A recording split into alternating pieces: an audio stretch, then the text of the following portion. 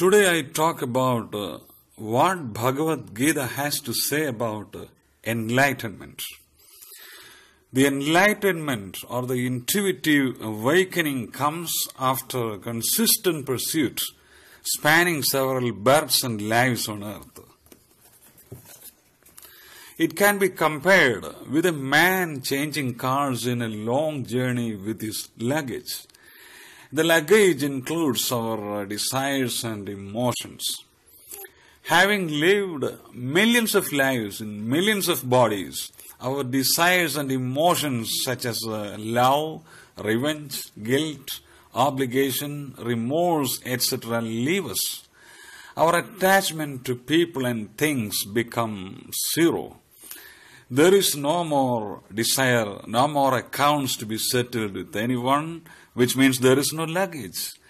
And our spiritual pursuit becomes full-fledged and we jump to an awareness or awakening to the absolute meaning or absolute truth, which is beyond explanation.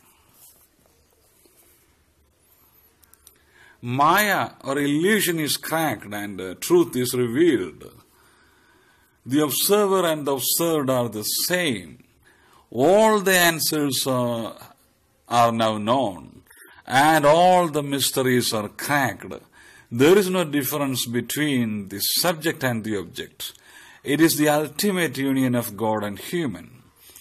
This intuitive awakening has different names such as enlightenment, salvation, liberation, mukti, moksha, nirvana, ultimate or absolute meaning, ultimate destination, etc., etc. Bhagavad Gita gives methodologies for enlightenment. God Krishna addresses the immediate concerns of a warrior prince, Arjuna, who is hesitating to fight for righteousness and justice. But most of God's advice deals with the bigger issues of a human predicament. We cannot see a manual of directions and procedures towards answers. The ultimate answer is intuitive. We get only guidelines. We get only signboards in Bhagavad Gita. And the enlightenment transcends our reasoning and logic. But we get really worthy guidelines from Gita. These are words of wisdom directly from God. Bhagavad Gita is part of the Indian epic Mahabharata, written by Vyasa, who is a great sage lived 5,000 years ago. This epic, the biggest in history, is believed as the description of actual events. Vyasa is a relative of Kaurava and Pandava. This epic is the long story of the conflict between good and evil, represented by Pandava and Kaurava. The Kurukshetra war takes place about 5,000 years ago. Pandava are forced to fight against their cousins Kaurava, who breached a covenant and tried to destroy Pandava many times to keep Pandava away from power.